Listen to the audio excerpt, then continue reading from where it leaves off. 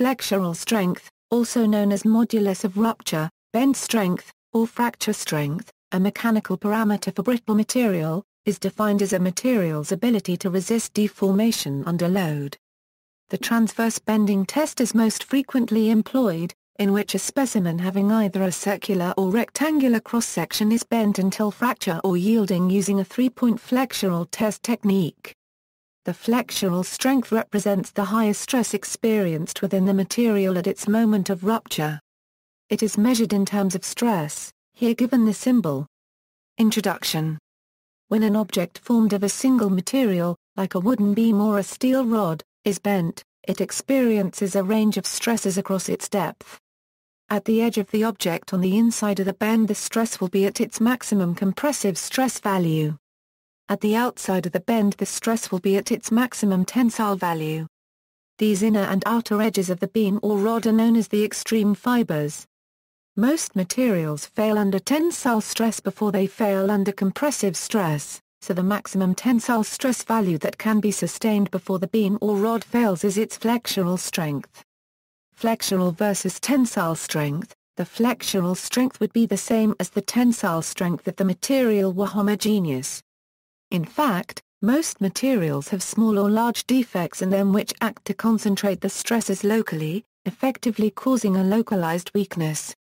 When a material is bent, only the extreme fibers are at the largest stress, so, if those fibers are free from defects, the flexural strength will be controlled by the strength of those intact fibers. However, if the same material was subjected to only tensile forces, then all the fibers in the material are at the same stress and failure will initiate when the weakest fiber reaches its limiting tensile stress.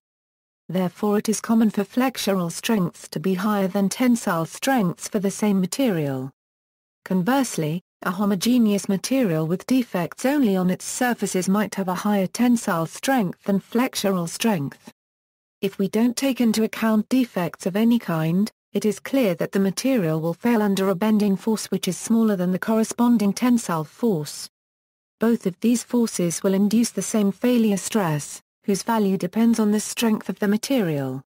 For a rectangular sample, the resulting stress under an axial force is given by the following formula. This stress is not the true stress, since the cross-section of the sample is considered to be invariable. Is the axial load at the fracture point, B is width, D is the depth or thickness of the material. The resulting stress for a rectangular sample under a load in a three-point bending setup is given by the formula below. The equation of these two stresses yields. Usually, L is much bigger than D, so the fraction is bigger than 1. Measuring flexural strength. For a rectangular sample under a load in a three-point bending setup, F is the load at the fracture point, L is the length of the support span, B is width, D is thickness. For a rectangular sample under a load in a four-point bending setup where the loading span is 1/3 of the support span, F is the load at the fracture point, L is the length of the support span, B is width, D is thickness. For the 4-point bend setup, if the loading span is 1/2 of the support span. If the loading span is neither 1/3 nor 1/2 the support span for the 4-point bend setup, L is the length of the loading span. See also, Euler-Bernoulli beam equation, flexural modulus, 3-point flexural test, references, J. M. Hodgkinson, Mechanical Testing of Advanced Fiber Composites, Cambridge, Woodhead Publishing, Limited, PA 132 €133.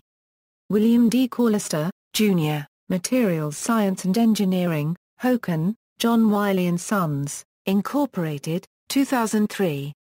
ASTM C1161-02C, 2008, E1, Standard Test Method for Flexural Strength of Advanced Ceramics at Ambient Temperature, ASTM International, Westsons Hoboken, Pennsylvania.